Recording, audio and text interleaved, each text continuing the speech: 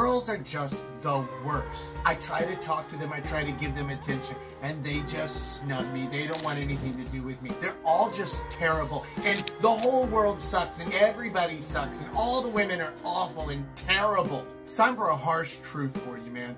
If you're getting rejected by every girl everywhere you go, it's probably something that you're doing wrong. Now, that doesn't mean that you are not lovable, but it might mean that the way you're presenting yourself and the way you're showing yourself to them is not what they need to see.